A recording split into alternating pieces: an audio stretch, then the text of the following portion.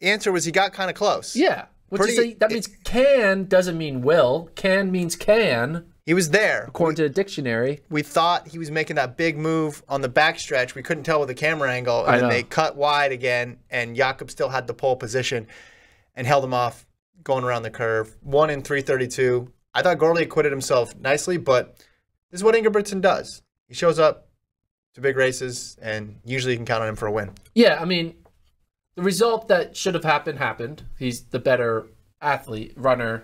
He's in the prime of his career. But I will say, Gourley, that was like the greatest second-place finish I've seen in the past few weeks.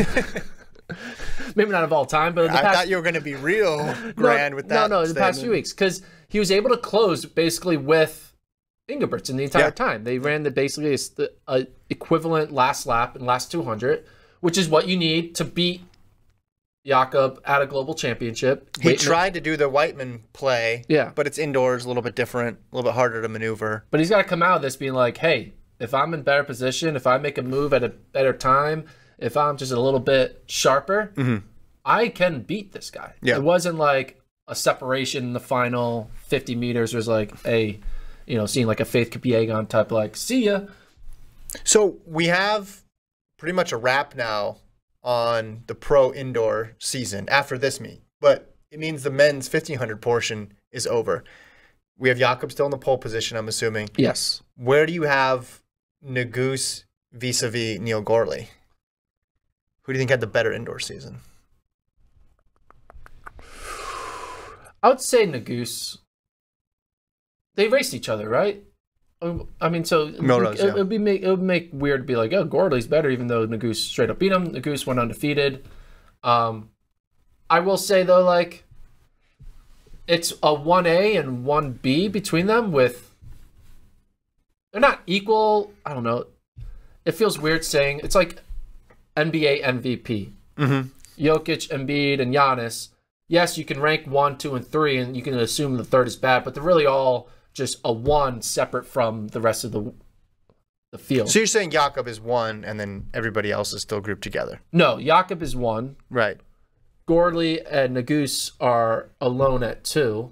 Interesting. And then everyone else is 3. Okay. But that could change quickly, Alex. What about like Ollie Hoare? In 3. In 3, okay. Interesting. What about Josh Kerr in 3? They're in 3 right now. Give me another name. The Kenyans in 3. All of them. All of them. Every single one. Whiteman. 3. Okay. Actually, Whiteman might be DNS because he's hurt. Right. Right. So. Okay. But yeah, it's Jakob, then a group of 2. Yeah. And then everyone else. Yeah. Now those people they can join that group of 2. Yeah. And the group of 2 can maybe join Jakob, but right now, I think we also look at this. You watch this indoor race with the perspective that he got outkicked last year at Worlds, and you're thinking, hey, someone's hanging around, they can beat Jakob. There's not that air of invincibility, but he did do all the leading, go to the front, and that's sort of how indoor races in championships, especially, play out. People try to get the pole position from farther out than they would outdoors. So I think it's positive for both guys. Like I think Gourley, he doesn't want to lose, but pretty happy that he stuck there. But I think Jakob going to the front and running 3:32, I think is a statement from him too. Yeah. We've just seen it so many times from him that it's getting to be routine, and we're more surprised when it doesn't work than when it does. Yeah. And also he's just become so good that the story is not ever really going to be him anymore. It's all going to be about who is chasing him. Right. And if you think about like the headlines coming out this year, it's not Jakob running what he did. It's like, ooh, Ngus, Gourley. Yeah. Well, because he got beat once, people are going to think in a championship race, people are going to think when he was in really good form. They want to see it happen again. Yeah. They just think it's possible, right? You can envision it in your head versus some of these other bigger favorites in other running events that haven't had a high-profile loss yet. It's harder to imagine it happening. But once it does, then I think it changes people's perspective.